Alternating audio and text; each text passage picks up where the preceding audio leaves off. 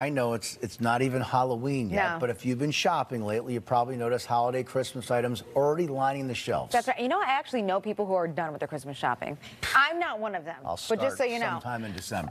A new study by Bankrate says 28% of people, they're already stressed out, right, about the cost of the holiday shopping, where to go, where to get things. And they, again, Kevin, haven't faced the scare of Halloween. But we have NBC Connecticut Response consumer reporter Caitlin Burchell here to turn your financial fears into more cheer, it's right? holiday magic and cheer. Yes. It's October 25th. Yeah. 2 months is Christmas. It's crazy. Isn't that wild? Yeah. Like, how does that happen? And if you are one of those people that are stressed out about the cost of holiday shopping, everything's expensive right now. But take a deep breath, because I'm really proud of you. You are smart enough to be thinking ahead.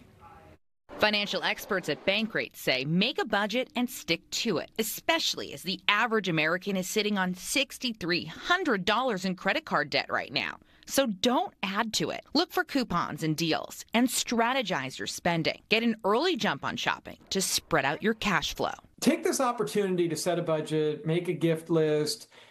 You probably still have 5 paychecks between now and the end of the year, so saving money from each of them can really pay off. The National Retail Federation says the average holiday shopper spends about $900, but you also don't have to spend that much. Bankrate says you can change your spending habits during the holidays, but it doesn't have to be joyless. Their experts say you can use your unused gift cards. A Bankrate study says on average, people have almost $250 sitting unused on them.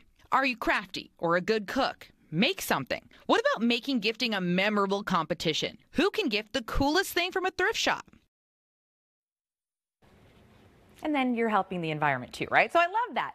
But on my side of the family and my husband's side of the family, we've actually switched to grab-style gifting. So each adult is buying for just one other adult in the family. We've been doing this for a couple of years now. We pick names and we cap the cost of spending.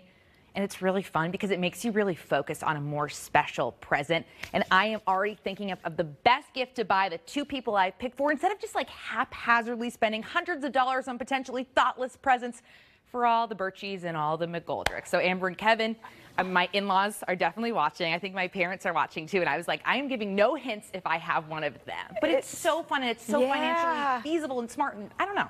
It's nice. Yeah, you could save so much too, because every year you're buying for this person and this person and this person. Then sometimes you don't even know that individual you bought for probably has the same gift they got from somebody else. Exactly. It's a lot. This is one thing. And Elfster, use Elfster to, it does the names for you online, and then you're not buying for your husband. Like, you can make rules. Check it out. I'm going to put it on our website. Sounds like a game. And I after love the that. second eggnog, I mean, who's keeping score anyway? Yes. Thanks, Caitlin.